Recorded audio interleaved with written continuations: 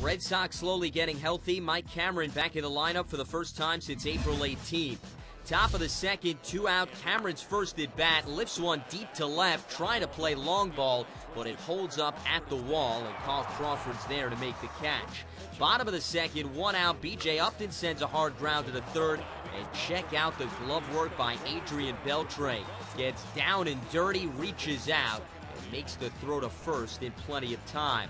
Top of the third, Big Poppy provides a big lift. It's into the air out towards left center field. Carl Crawford on the run is not going to get there. One hops the wall. From second base comes Drew. He'll score. Euclid is trying to score from first. He will. And the Red Sox take a 2-0 lead. John Lester knows what to do with a lead in hand. Bottom of the third, Ben Zobrist swinging. Then in the fourth, Evan Longoria not going to make contact. Bottom of the fifth, Carl Crawford takes strike one. Not pleased at all with the call. Take another look. We'll let you decide. Crawford gets up close and personal with Bob Davidson.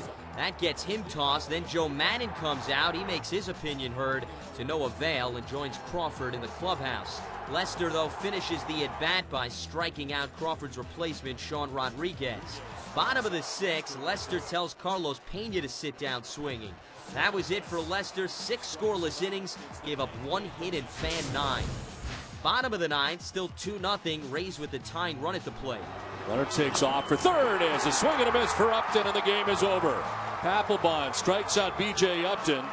Papelbon gets his 11th save as the Red Sox blank the Rays 2-0. Lester combined with 3 relievers on a 1-hit shutout. Mike Cameron went 0 for 3 with a strikeout in his first game back.